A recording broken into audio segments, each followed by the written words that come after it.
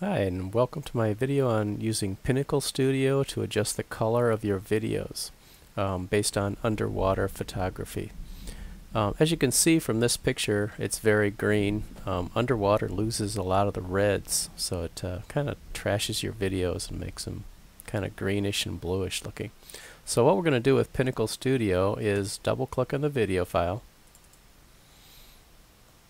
We're going to go up to the corrections. We're going to go to Enhance.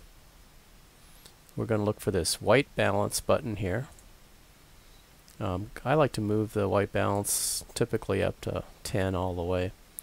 I also like to mess with the haze a little bit. Let's see if we can take it down if it makes any difference. Yeah, I'm kind of liking that. And I think I'm going to take the clarity and move it up quite a bit.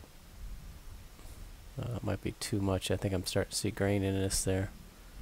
But okay, so basically you can see we've taken the green out. I'm going to hit OK and see, poop, it popped and it's rendering the video now.